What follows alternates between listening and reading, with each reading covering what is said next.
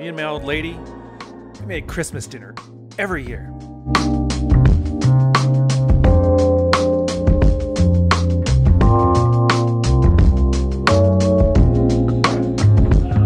I try a new way to make a turkey every year. We have our competing cranberry sauces. She does the vegetable thing like a good, filthy vegetarian, and I handle the dressing and the gravy. And once that's all over, we get a ton of leftover bones and carcass. We're still half cut from the holidays, so what do? I make a stock. Not just any stock.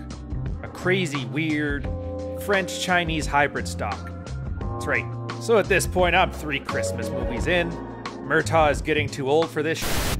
John is walking around barefoot and making fists with his toes. Hennessy is frank and earnest with his women. Frank in Chicago and Ernest in New York. Santa just beat up some kids on skateboards and really found meaning in his life, and he done got told not to feed him after midnight.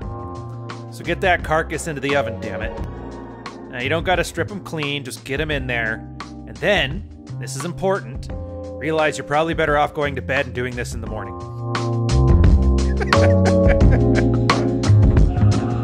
Good morning. There's a pill for you to take today, and it's all about validation-seeking behavior. Every guy does it, and every guy needs to stop, as a strategic decision. Cut these vegetables nice and thick. Question. So what's one thing in common between those trad power dads, the MGTOWs who buy silicone dolls, and dudes who are running their marriages off a cliff? It's that they need others around them to validate the decisions they made. And it's a horrible thing for men and women, but mostly men. I don't know who taught us how to do this, but they need to stop. Rollo Tomasi often references how men are being raised as if they were defective women, and this here, prime example. Women love validation. They crave it. Get a girl a really good man that she looks up to, loves a bunch, and nothing makes her happier than getting him to tell her how great she is. But you're not a woman. And if you are, I don't know why you're here, but hey, welcome, sit back and enjoy. Women are hardwired with something that evolutionary psychologist Dr. David Buss refers to as the innate skepticism bias. Now, it's geared towards automatically distrusting low-effort signals of love, but in this case, it's also parallels a manifestation of an automatic removing of validation if a guy is seeking it. Now, it's a visceral thing. Girls don't know they do it, but do what they do. So what do? Well, celery, carrot, and onion, they're a standard French stock base, but unlike the French, we're gonna char them for a more savory flavor. Like, we're not looking to cook these things, we're charring them.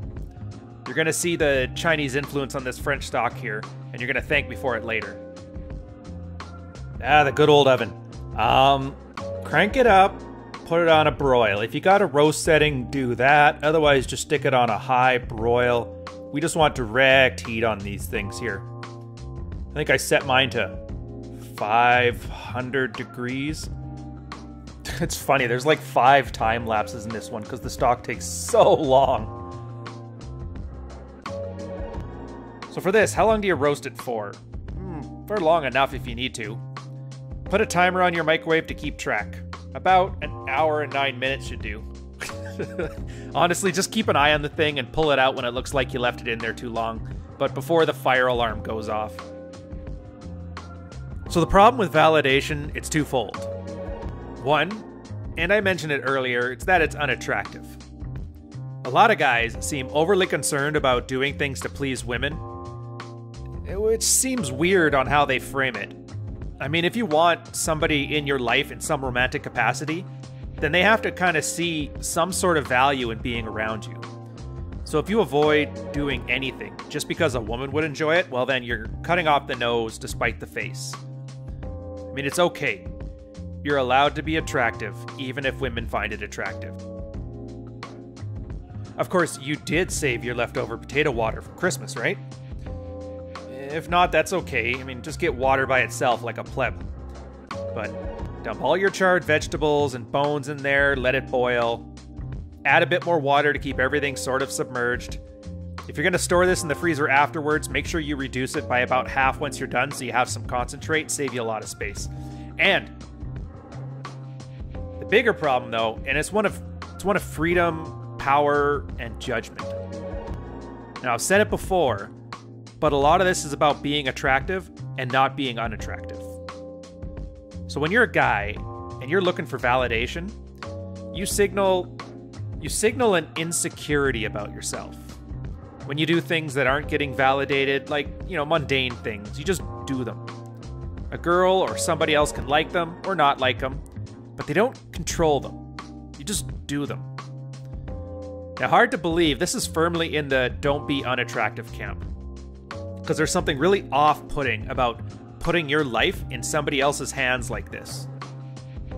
We all know that your boss doesn't want to babysit you. Your friends will put up with it for a bit, but eventually stop inviting you to the Christmas parties. And your girl is actively resenting it. They don't know why they resent it. It's some limbic brain thing. They make up some reasoning afterwards, but that's the visceral reactions for you. We don't know why we do them, and we just make up justifications after the fact. But you may be asking, why do we even do them if they're so bad? Well, I'm glad I asked. Part of it is we were trained as children, and we default to what we know. Moms today, they're not like your grandma. They do goofy things. They negotiate with their kids. They ask them permission. All kinds of stupidity. And moms don't know what it's like to be a 5-year-old boy. They know what it's like to be a girl. And girls like to make people around them happy at their age. Well, except you, Karen. You played with trucks and you didn't need no man before men were a thing. I get it.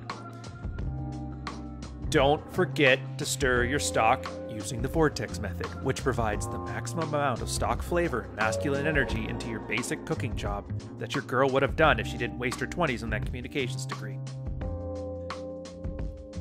So other than Karen, if you spend the first 13 years of your life being raised like a defective girl, you can't be surprised when you keep a few of those behaviors going in the long term.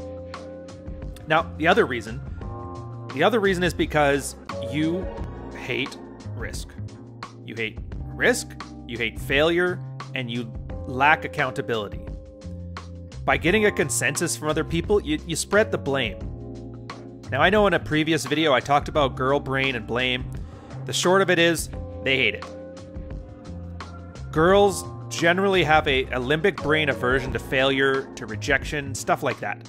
And say what you want about girls. Maybe you think they're smarter than men. Maybe you think they're not. The one thing you can argue with is that they have way more experience with men than you ever will with women. Yes, except for you, Karen. You married your beau right out of high school. You're wonderful, you're amazing, and you would not believe how much this is not about you. Anyways, so they can tell when the rejection and the failure train's coming. And they ain't buying tickets. Besides, do you really want to offload all this onto your 120-pound little tart? Actually, you know what? The YouTube statistics say most of you guys are American, so do you really want to offload all this onto your 150-pound tart? There, I stand corrected. Thick with 2 C's, right? So we laid out the map here. How do we traverse the terrain? And it's simple, if you're paying attention. Whenever you have the urge to tell a girl what you're doing, whenever that comes up, just stop. Don't tell people what you want to do, or even tell people what you did. They'll find out if it's important. If they need to know, then drop a line. But that's logistics. We're not talking about that. Hey, Karen, I dropped off the kids at your mother's. Pick them up tomorrow. That's good. Hey, Karen, I made the kids a lunch, gave them all baths, and sorted out our spices in alphabetical order. Are you having fun with your cousin in Cancun? That's not. But here, I won't do this justice here, so I strongly suggest you check out a book by Dr. Robert Glover. It's a great book. No More Mr. Nice Guy. He sums up a good 20-year clinical practice and puts it into terms most guys will instantly resonate with. How do I know this? Because I've already seen it happen a few hundred times now myself. A quick history lesson on stocks here.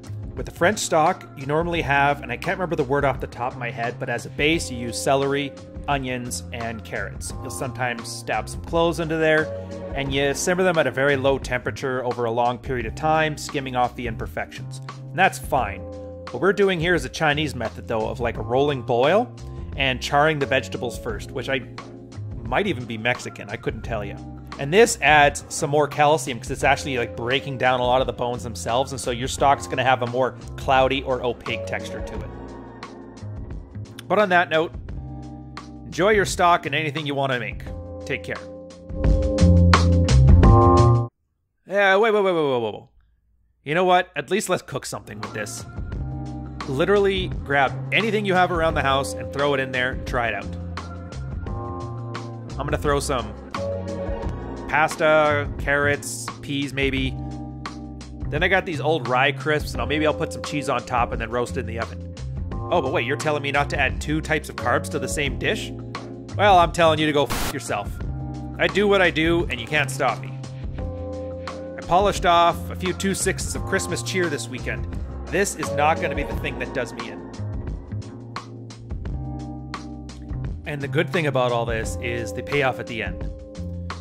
Once you've kind of internalized what it means to not be seeking validation all the time, once you start to be the own judge of your own actions, it actually changes how you behave.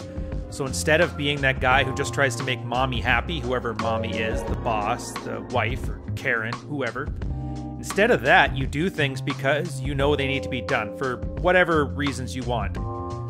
You know you got to do a certain thing with the kids because that's what you do as a good father, not because that's what other people tell you makes a good father. And most importantly, you stop letting yourself get manipulated so much. The big reason manipulation works is because, for the most part, there's people that are seeking judgment and validation from others. Once Karen saying you're a bad father or you're not a real man, once that judgment doesn't matter to you anymore, once you no longer need the validation that comes from her telling you are these things, well, all of a sudden, when she tells you being a good man is paying her bills, doesn't hold any sway in your life. And you stop acting in other people's best interest and you start acting in your own. It generally makes you not only a better father, a better husband, a better boyfriend, but just a better man in general. What standards, by the way? Your standards, and those are the ones that count. Anyways, for real this time. Take care, guys.